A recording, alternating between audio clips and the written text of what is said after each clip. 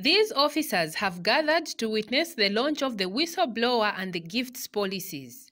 The two policies are aimed at enhancing operations in the police service, which is to yield good service delivery to the general public. And signing the memorandum of understanding of the policies between the Zambia Police Service and Transparency International Zambia, Inspector General of Police Kakoma Kanganja is happy and has welcomed the new development.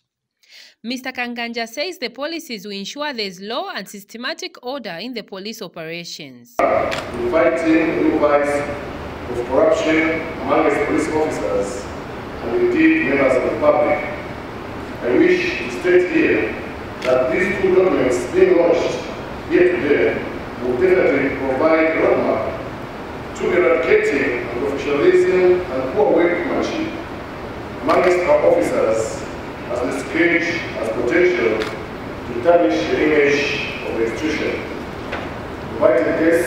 He says the policies will act as a guideline to what officers are mandated to do in their line of work when dealing with the gifts and informers or whistleblowers.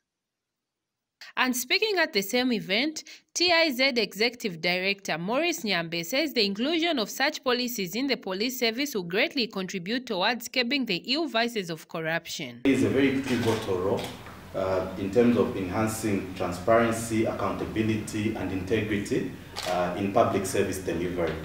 And so as an institution that espouses those same values, as TIZ, we are very, very pleased indeed to have this collaboration with the Office of the Public Protector.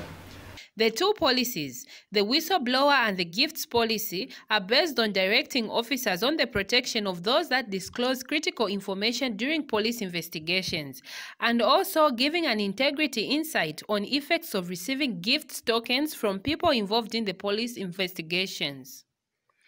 All these are aimed at delivering excellent police service to the general public without fear or favor. Reporting for Movie TV News in Lusaka, Namangolwa Mundia.